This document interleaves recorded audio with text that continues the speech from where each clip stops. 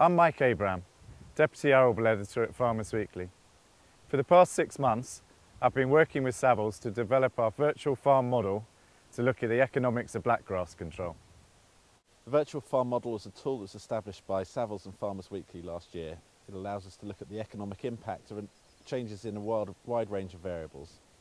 It's based on an 800 hectare farm somewhere in the central England, and it's broadly representative of an efficient, well-managed business in the top 25% of the industry. The rotation is based on a first and second wheat with oilseed rape and spring bean break crops.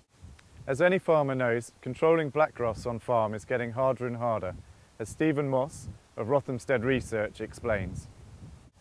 Growers shouldn't be lulled into a false sense of security simply because control of blackgrass has been quite good this year. Pre-emergence herbicides work well and conditions were good last autumn for stale seed beds. Blackgrass in the longer term poses a real threat, particularly because there are no new modes of action coming along and also herbicide resistance is increasing.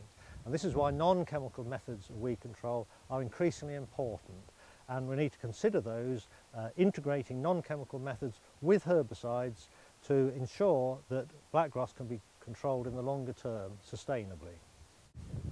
It is why we've taken the virtual farm model, expanded it over a 10-year period to look at how crop margins could be affected by declining chemical control. We've also looked at whether it is economic to use non-chemical cultural control such as rotational ploughing, delayed drilling, increasing spring cropping or even fallowing.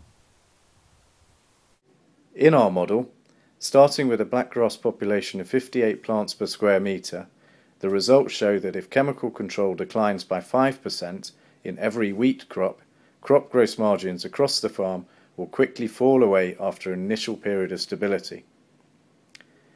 But if the farm incorporated rotational ploughing or increased the amount of spring crops in the rotation, margins could be successfully maintained, even if chemical control declines. Delayed drilling could also be beneficial, providing the field's yield potential can be maintained. The technique appears to be very useful for helping keep blackgrass populations in check, but with the 0.5 tonnes per hectare yield loss we've incorporated into the model as a yield penalty for drilling later in autumn, margins have been hit. Perhaps most surprisingly, our model also suggests fallowing is not economic, or, indeed, that effective at reducing blackgrass populations. For fallowing to be effective, it seems higher levels of control than the 76% we've used based on Stephen Moss's research is needed.